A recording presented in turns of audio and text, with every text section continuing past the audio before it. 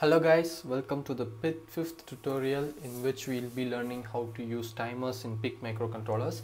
In the last tutorial we learned how to blink LEDs in a sequence way so that we can get to know how the for loop works, how the while loop works, and how do we left shift and right shift in a PIC microcontroller. So if you have not yet seen the last video or the last article, please visit circuitdigest.com, and in this tutorial as I said, we'll be learning how to use timers. So basically there are three timers in a PIC microcontroller. It is timer 0, timer 1 and timer 2. In this tutorial we'll be concentrating on timer 0 because timer 1 and timer 2, it just follows the same. So if you get to know how to use one timers, the other two will be easy. So what are timers and what do we actually know? What do we need actually to know to work with timers, and where do we apply them? How PIC microcontroller handles timers, everything is given in the tutorial article. So I'll just quickly glimpse you over the code and just give you a basic idea on timers, and I'll show you how the project is working. The code that we made is working, and I'll finish up this video with that. If you want to know a complete details about the timers, then I would suggest you to visit circuitdigest.com again. So now, what is timers? So this is the code that I have done to just show you a demo on how timer works, and the hardware that we'll be using is the same one that we used in the last tutorial. Let me quickly show that to you. So here it is.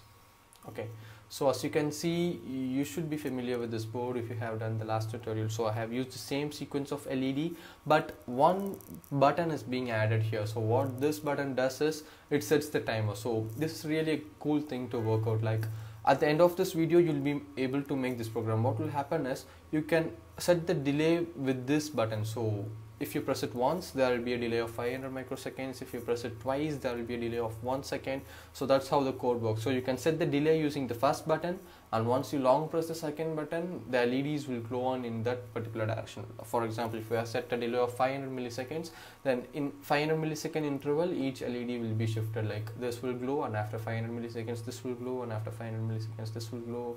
Meanwhile, when one glows, the other will be turned off, just like the sequence of LED program.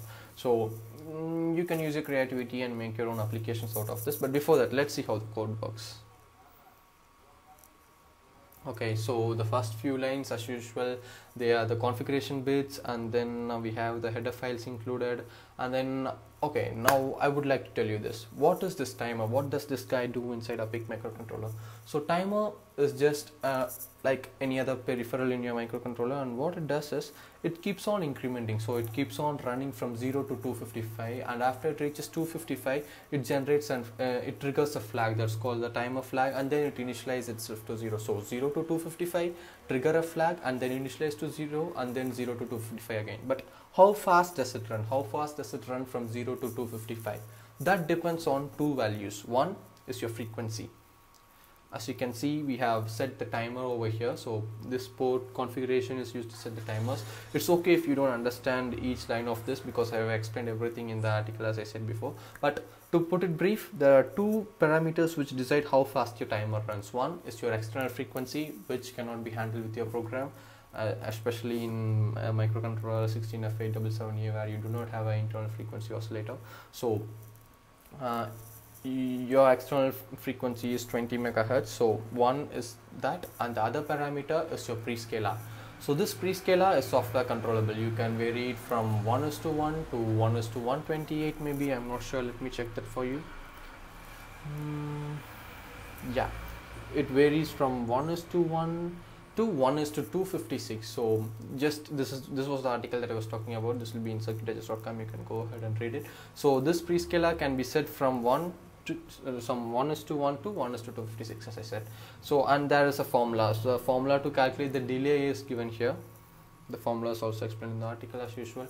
So delay is equal to 256 minus the register value, the value which you put in the timer register, into the prescaler, as I said before, and FOS is nothing but your frequency of the oscillator.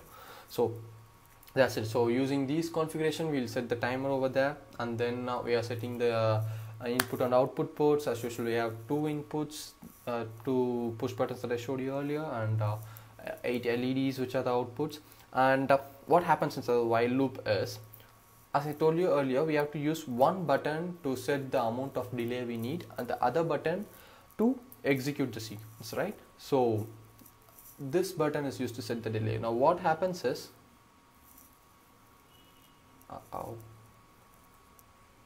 sorry, maybe I'll edit this, or maybe not. Okay, not okay. We are back. So what happens is, when I press this button, the microcontroller has to take an input that I have pressed this once.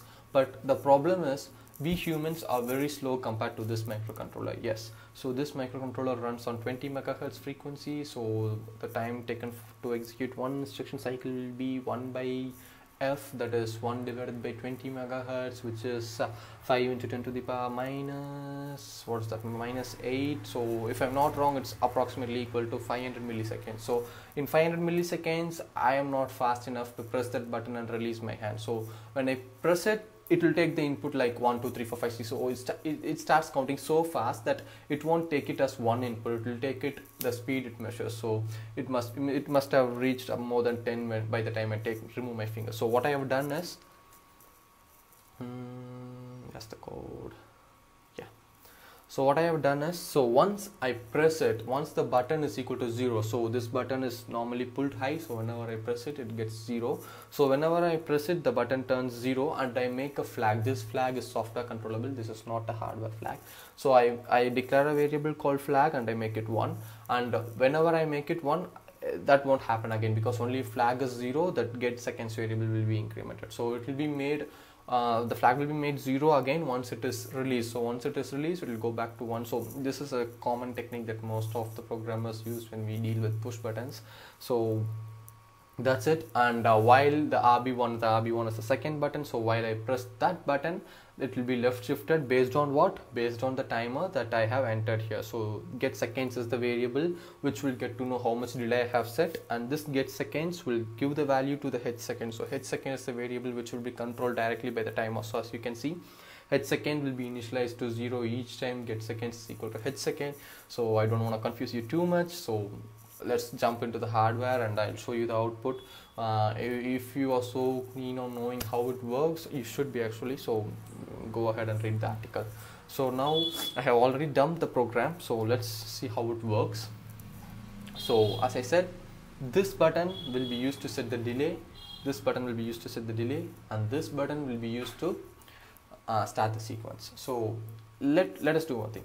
Let me not press this button. Let us see what happens. I'll directly go ahead and press this button. What will happen is, since there's no delay, there will be shifting happening to be exact, but it is so fast that we can't visualize it. But maybe when I press it, you can see a small tweak. I don't know if you can see it through to my web camera, but you should be able to see a small tweak. But then I press the delay, and then nothing happens. What happened?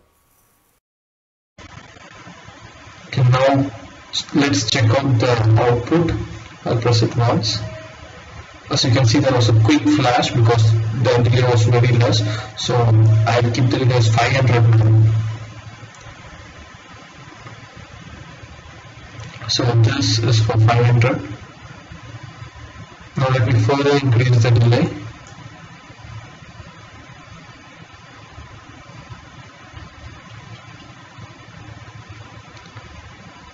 One second. This is for 1 second. Let me go ahead and increase it.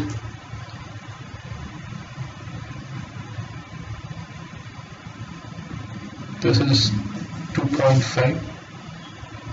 Sorry. Now let's decrease it back. So I just decrease it. So we are back to 500 milliseconds. So that's it. As I told you, the first button sets a delay for every push. It sets a delay of 500 milliseconds, and when you hold this, it starts executing. So instead of having LEDs, you can have your own loads. You can drive in the relays. It's up to you. Thank you for watching. That's it.